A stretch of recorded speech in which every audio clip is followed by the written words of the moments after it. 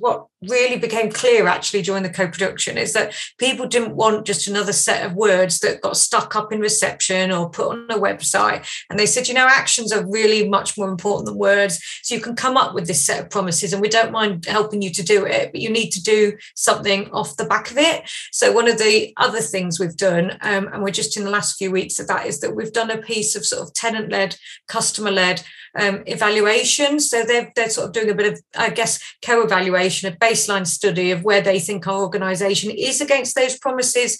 They're co-designing and co-producing their first report. We're calling it an annual health check. And again, they'll be taking that to our board in June to report their findings. And again, that's been a really co-produced piece of work.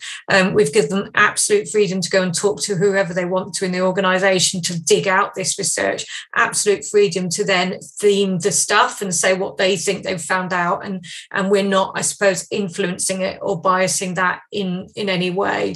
So I suppose that whole thing, the initial co-design and co-production of the promises, but actually the other bit that I think really goes with it is the co-evaluation as well.